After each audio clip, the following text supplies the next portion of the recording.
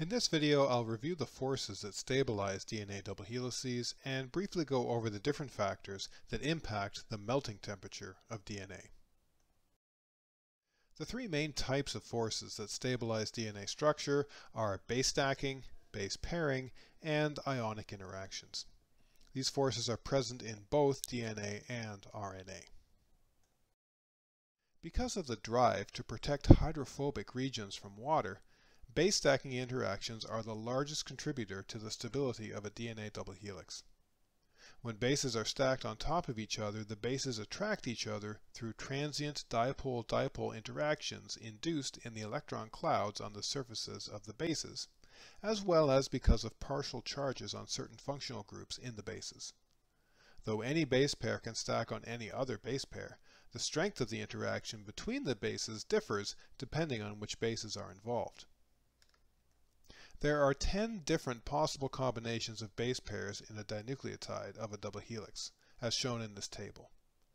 Just to make sure you're clear on what the letters mean, I've drawn a simple representation of the CA-TG dinucleotide.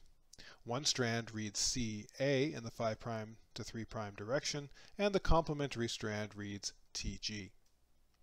With that in mind, we can look at the results of experiments done to measure the strength of stacking interactions between the 10 possible dinucleotides.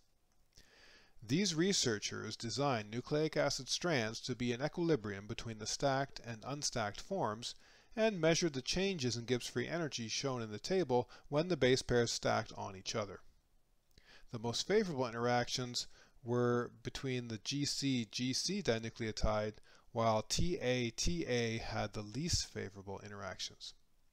Further, when you compare dinucleotides containing only GC base pairs with those containing only AT base pairs, you can see that on average, GC base pairs have more favorable stacking than AT base pairs. This is the main reason why GC-rich regions are harder to denature than AT-rich regions. It's not because of the hydrogen bonding, but because of base stacking interactions. I mentioned that bases have partial charges on certain groups. These partial charges are represented in this diagram.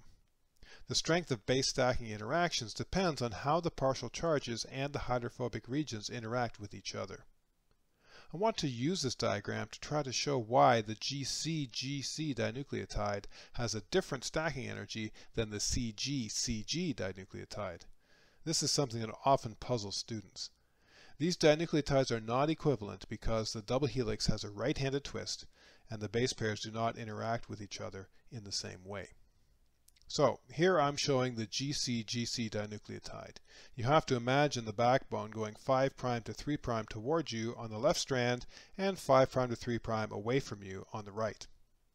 If I reverse the dinucleotide and make it CG-CG, keeping the same right-handed twist, you can see that the partial charges are positioned differently on the top diagram than they are on the bottom diagram. Therefore, the interactions between GC-GC dinucleotides are not the same as those between the CG-CG dinucleotide. Now, I don't expect you to be able to predict which dinucleotides will have stronger or weaker interactions based on this type of diagram. I'm just showing it to give a sense of why different dinucleotides will interact differently. The second type of interaction is base pairing. In DNA, G always base pairs with C, A always base pairs with T, and vice versa. The bases form hydrogen bonds with each other, which holds them together. Shown here are the standard base pairing configurations first predicted by Watson and Crick, with 2 hydrogen bonds between A and T and 3 between G and C. Note that the bases could form hydrogen bonds with water that individually would be about the same strength. But there is an advantage to forming multiple hydrogen bonds between the same 2 molecules, the advantage of cooperativity. The third major type of interaction stabilizing the double helix is ionic interactions. The phosphate groups on the backbone are negatively charged, and these are spread out. Cations will bind in between the negatively charged groups to shield the charges from each other. Note that one or more water molecules will normally be positioned between the cation and the phosphate group. The magnesium ion is particularly effective at stabilizing the double helix because the water shell that it coordinates is exactly the right size and geometry to fit nicely between phosphate ions. These forces that stabilize the double helix can be overcome by heating the solution. At some temperature, the two strands will start to separate. This process can be followed by monitoring the absorbance at 260 nanometers, which is higher for single-stranded DNA than double-stranded.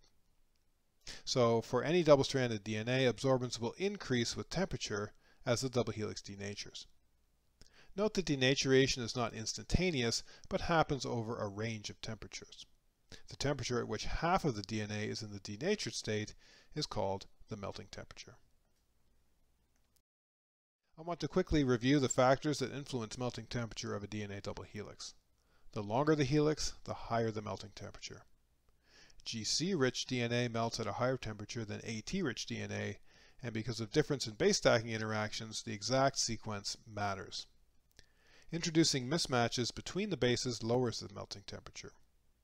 The presence of organic solvents in the solution also lowers the melting temperature, while adding salt increases it. And finally, DNA is less stable at extremes of pH because of changes in protonation of the nitrogenous bases. Now, people have devised equations to try to predict the melting temperature of oligonucleotides, which can be helpful when designing primers for sequencing, blotting, or PCR.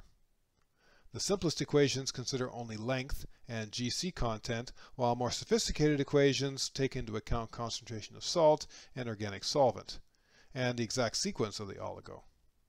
You're not responsible for memorizing these equations, but it's helpful to understand basically how they work. And this brings us to the end of my discussion on DNA stability. In the next video, I'll move on to talk about flexibility within the DNA double helix.